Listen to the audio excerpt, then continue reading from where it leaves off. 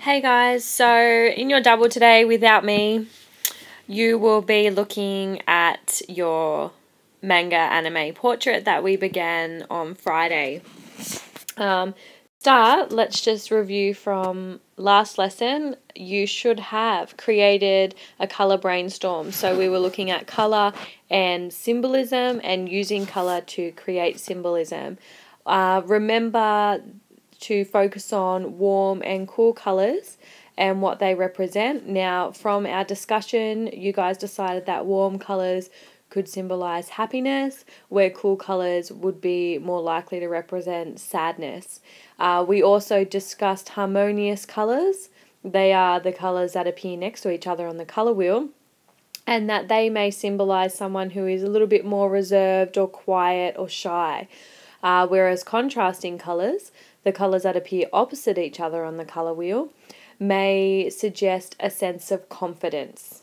Okay, now to start your brainstorm, you need to begin by writing your favorite color.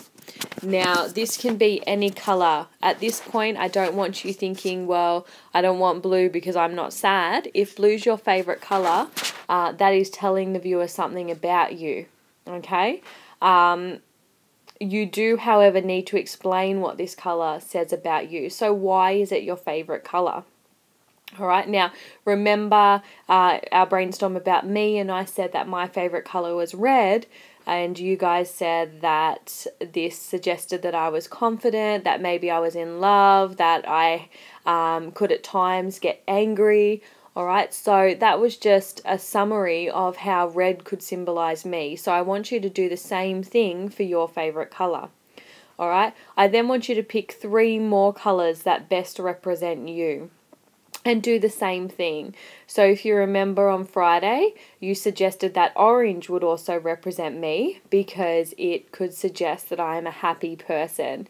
And when placed next to red, it has a calming effect. You also said that purple would represent me because I'm slightly quirky and mysterious.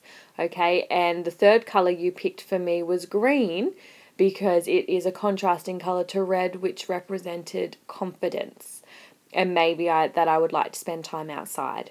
All right, so essentially you are doing the exact same brainstorm, but about yourself. Okay, so finalize that before you begin drawing, please. From there, I want you to start planning your portrait. Okay, so you've decided on the 4 colors you're going to use. Now you need to set the scene. All right, so where are you going to be hanging out? Outside, inside? Are you going to be with people, or are you going to be alone? All right, now you need to pick, again, the setting that best represents you. All right, so you might recreate your room. You might have yourself out on a soccer field if that's what you like to do on the weekends. All right, so again, needs to symbolize who you are. All right. You also then need to describe your body language. So in this scene, are you going to be sitting down, standing, interacting with others? What is your body language going to be like? And what does that say about you? Okay, so remember on Friday you guys said that I'd probably be standing, and I'd be standing up straight to show that I'm confident, but I wouldn't be standing with my nose in the air because I don't come across as snobby. Instead, I'd probably be laughing to show that I'm a pretty happy-go-lucky, like to joke around type of person. All right, so again, you're just explaining your choices. All right, now if you want to include other props, for example, headphones, sunglasses, skateboards, soccer balls, etc., whatever, you may do that. But again, make sure that they symbolize who you are. Okay. Now, it's time to start drawing. Yay! Now, on your art diary, on a full page, I want you to attempt to draw yourself using the Japanese manga style. Now, I have attached a YouTube clip to this Edmodo post. It goes for about 9 minutes, so it's a little bit long, and you can fast forward through sections of it if you feel that it's not being particularly useful.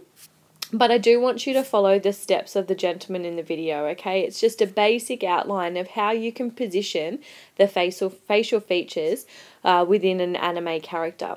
Okay, now as far as detail goes in terms of eyes, hair, and any sort of expression, it's not particularly useful. So you may need to search for some other YouTube clips that show you how to draw the eyes or how to draw the hair. Okay, but I do want to be able to look at your diary and see that you have a sample or practice manga sketch, okay, before you even attempt to complete your final portrait design.